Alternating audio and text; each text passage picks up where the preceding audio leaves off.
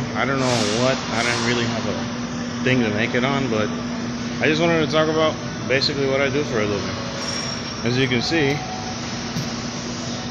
I work on cars at Toyota. I mean, not really a full mechanic, but lately I've been doing dashboards, brake jobs, stuff like that. I just do preventative maintenance, meaning lube technician. So I'm doing that while I'm in college. I love what I do. I wouldn't get something what I don't want to do, you know? I've been in that situation before. By the way, if you ever have a job and you don't want to do it, why did you have that job in the first place? So I know there's some things where like, well, then we don't have an option, you know? It was the only thing we had to have at that time. But my point is that do what you love, even if it's something temporary, because at the end of the day, you get something that's called happiness. Yeah, it sounded like really stupid, but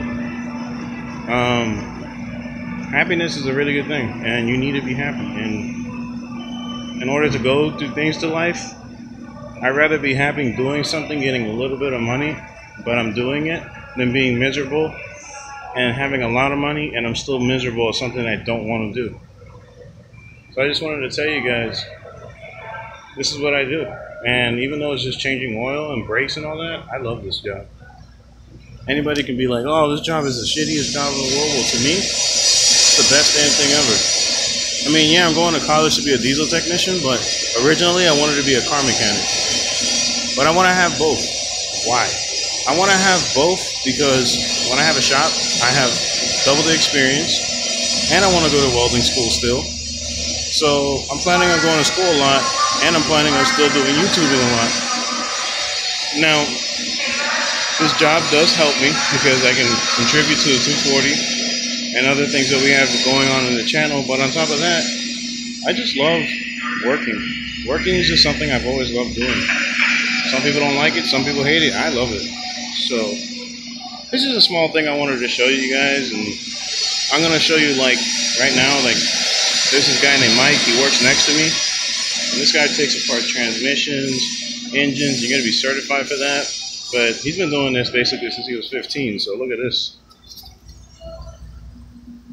This kept overheating on the head part, so this got all warped of the block, and there's no engine. And this one is a Nissan, I don't remember which one, but it's a V6. It's stick shift.